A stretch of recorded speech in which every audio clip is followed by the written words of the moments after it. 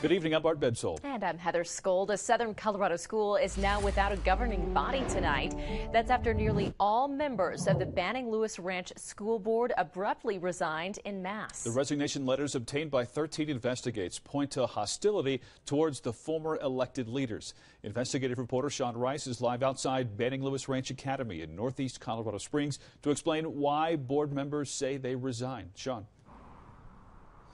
Bart, Heather, the school board treasurer is now the only elected official here at Banning Lewis Ranch Academy. 4 out of the other 5 school board members have abruptly resigned. Their resignations linked to accusations that community members allegedly forced them out with little help from school administrators. Those 4 school board members are Heather Zambrano, Alexandra Tomei, Crystal Krieger-Lumpkins, and Deanne Barnett, all resigned between June 10th and June 13th.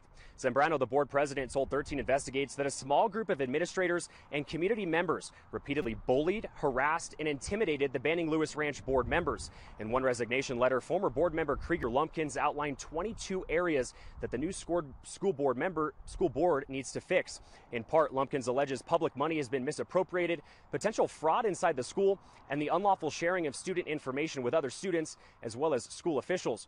Now, School District 49 says they're aware of the 4 resignations, but they told 13 Investigates they have little oversight authority over Banning Lewis Ranch Academy because it is a charter school.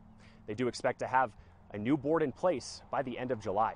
Reporting live in Colorado Springs, Sean Rice, 13 Investigates. Sean, thanks so much.